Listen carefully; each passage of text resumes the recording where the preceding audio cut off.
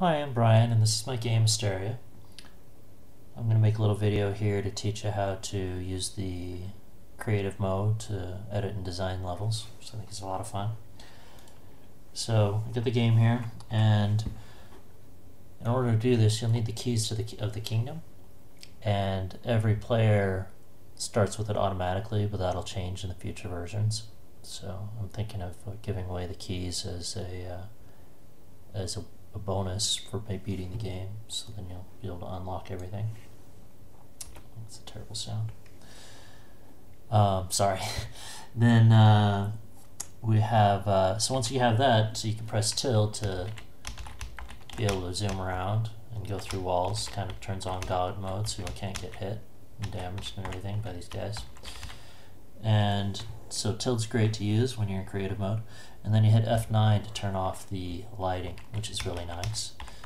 And if you want, you can hit F8 to toggle the foreground as well, so you can see what's on the background layer when you're editing that. And then F1 actually pulls up the first creative mode. And this is for editing materials. And so you have all your brushes down here. Just these are the same brushes you use if you were not in creative mode. This is the normal way to edit the world, but when you're in creative mode, you don't have a range limit. So in normal mode, you're limited to it's a pretty generous range. But when you're in creative mode, you can draw all over the screen and so forth. And so you can pick your brush and right-click erases, left-click draws, so you can draw it all you want there. And you can hold shift, let's head upstairs here, you can hold shift to draw the wall layer behind you. So you can, it's just kind of like a paint program, works really well I think. And shift right click to erase.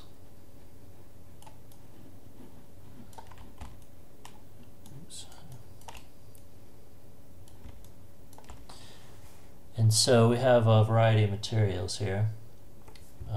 There's gases at the front part here. And then there's liquids. Fire is considered a liquid just because that's the way the physics act for it. Then there's loose materials like snow and sand. And then there's the dirt materials. So here's the 8 basic materials of stone that you have to dig through, one for each tier, going all the way down to basalt. Then here's all the ores, and then you have the precious stones. You have obsidian and so forth. A couple other ice melts on its own, it's kind of cool looking, and spikes and so forth. We have 16 different colors of blocks, of bricks, so that you can do all your pixel art there. We have some cool looking bone here. And that looks really nice with the lighting and so forth. Wood, metal, plastic, we have piping, which is kind of cool here. You do pipes that go around. And wires are similar, they look really good on the background. And we have glass, and finally grass, which is, just dirt. So that's the creative mode there for editing materials. And then cool thing is we have copy and paste. So if there's something you like this thing here, you can hit C and select the area, and then push V to paste it. And there's not a very good preview yet of the pasting, but it's there. I'm working on that. So to select, you can also copy and paste backgrounds. So if you like that pillar, it took a lot of work on the background. You just hold Shift V to paste it onto the background like so. So you can kind of see how easy that is. Alright, and I think that's it for basic drawing. There's also a big brush here. This is a mega brush. So it's used really nice for just doing the broad strokes of a level. You can kind of so it clears the screen really quickly that way. But that one's only available in creative mode. It doesn't make sense when you have the limited range. and so that's really nice to have. So they're here in placeables. So if you can place F2 to get into placeable mode, F3 for enemies, and F4 for pickups, which go into your inventory. And so in placeables we have the proverbial torch. We have these light orbs, which are kind of floating torches. There's no graphics yet for them. They cast light. These red blocks are your bounding boxes, so that's kind of nice. You can see where the physics actually interact with the game when you're in these creative modes. Then there's a hidden light. We use those kind of down here to simulate light coming in a window or so forth, or something like that. And they're actually not shown in the user when they're not in creative mode. Then there's material sources, and this is kind of cool. You can make waterfalls and stuff, and it'll make a nice waterfall effect. And then if you have, say, some dirt come around here like this, you can make a pond, and that'll eventually fill up, so you can put material sinks as well right here to consume the water, and this will actually just kind of spawn air, and so that it won't fill up like that, and so you can make nice waterfall effects like that and so forth. So it's pretty cool. Let's hop up here. So now we have chests. So there's the traditional chest, and then there's a world chest. The world chest works a little bit differently in that everybody gets a copy of the contents of it. So with a normal chest, you can edit it and drag your items to it and so forth. But with this one you can't do, well, I guess you can do that. You shouldn't be able to. There is a /add command, so you can add, like say you wanted torches. You could hit enter and then you do /add and the amount of numbers that you want there. And let's see, I'm currently the owner of it, so I have to disown that. Yeah. And so now, you can, when you're not the owner, instead of opening it in the inventory editor, you'll actually grab the inventory. And you see here it says you've already taken the contents of it, so I can't take it anymore. If you want to clear that for your testing, you can do /clear flags, and that'll wipe out all your marks for, it will wipe out, see when you open this, it marks it in your save game on your player so that you don't get that same chest twice. But you can do clear flags to clear all those off of your account.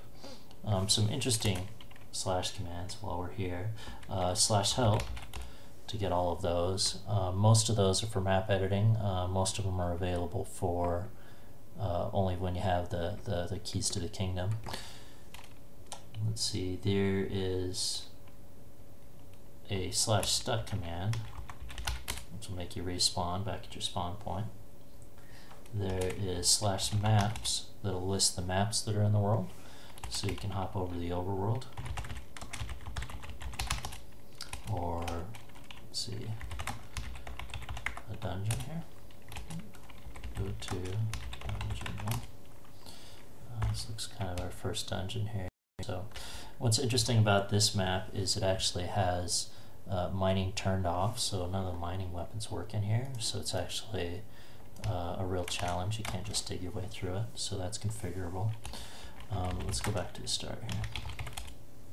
And then there's another really cool command, /kit. So the kit command will set your gear to a specific tier, so you can do kit 1 to give you tier 1 gear, or all the way up to tier 9 to get really buff. So so you can use that for testing your dungeons, because each dungeon has its own set tier. /maps here, it'll show you the tier level, and all the enemies automatically scale to their tier based on that, except for the overworld. The overworld, each layer of material that you dig down through will go up a level as well, so the monsters get more difficult as you dig deeper and deeper, which I think is really neat. It scales that automatically for you. So that's some of the slash commands. But back to the creative mode. Let's see, we have a personal chest, which is, it's locked by its owner, so the person that puts it down will own that. And we have the crafting stations, the trees. Here's a sign.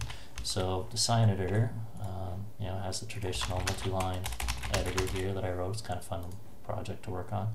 Oops.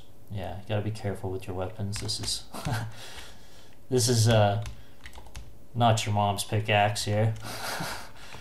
So yeah, sorry. That's a lot of fun. But so there's also a /set command, and that you can set the actual world, the value of the sign via the command line here. So I can say hello world here, and like that, it'll actually set it. And that's important when you're dropping portals. So the portal, you actually set the map name that way. So you say set overworld, and it will take you there. Whoops, unless you delete it by hitting right click. Let's do /set set overworld.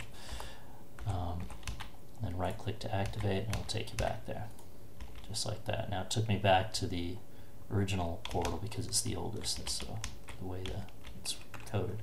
So, also, real quick, we also have dynamite you can drop down, some of that good stuff. And it won't blow up the brick, but it'll blow up lesser materials. So, enemies we have here.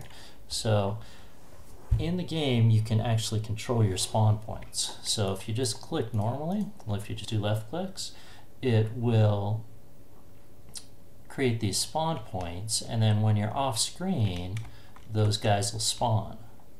So it's just like kind of an old style. You can right click on these to delete instances or spawns. It's kind of like an old Mega Man field game where these, they instantly respawn off screen, which is great fun all the time. So, and for enemies, you can hold shift down to actually spawn an instance in case you don't want to create a spawn point.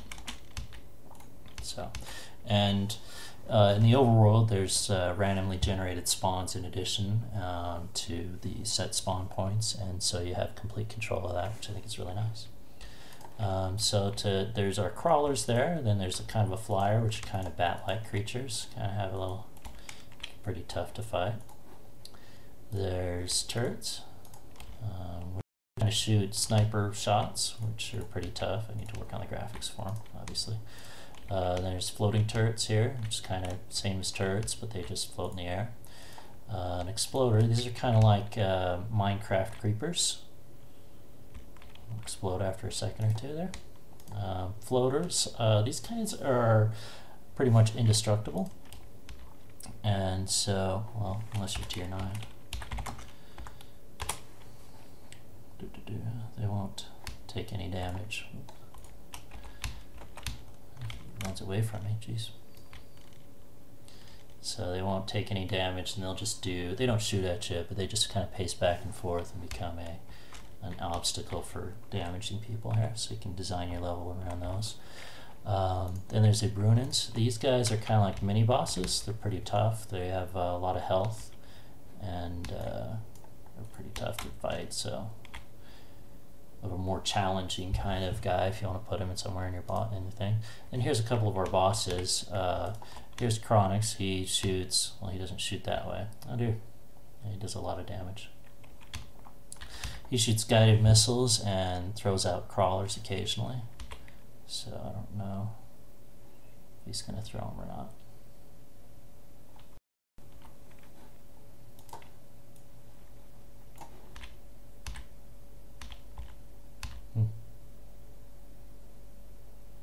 Oh, this is an old build.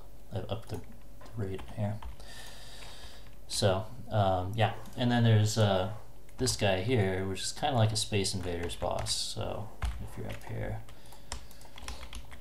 really tear up the material between you, which is kind of cool. And he drops exploders as well, which is nice.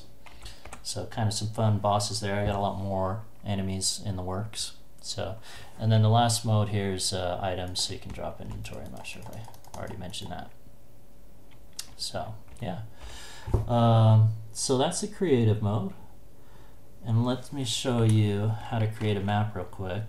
So there's a map create command. We'll just call it test, and it's 1,000 wide and 1,000 high, and let's fill it with dirt. So there we just create a new zone. It's over here on maps, and you can kind of delete an area there to make it your first room to it. Starts you in the middle of it. You do /map spawn to set your spawn point. So if I do /stuck here, it'll spawn me right there. And so then you can kind of flesh out, you know, the broad strokes, like say make a C-shaped map, and then maybe have some like a boss down here, so you can do that pretty easily.